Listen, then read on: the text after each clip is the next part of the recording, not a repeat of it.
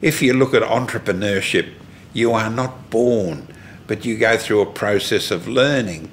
And I look back at probably my first involvement in transporting goods from point A to point B. Well, when I was in the 4th grade at Paran State School and used my billy cart to bring back milk from the dairy, which was 400 yards up the road, back to the state school so everyone could have a drink of milk. And that sort of progressed to delivering groceries on a push bike with a little basket on the front, over the front wheel.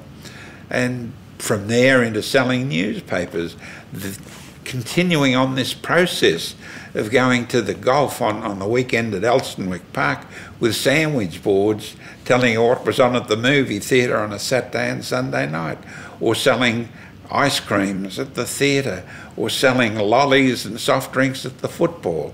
All of this was education. And even as a newspaper boy, receiving threepence when the paper was tuppence and they gave you a penny tip.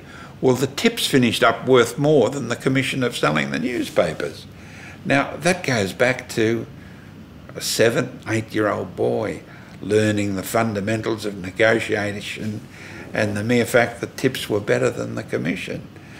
That followed through to probably where we are today, where we pay over $3 million a day wages and employ 26,000 people in 11 countries.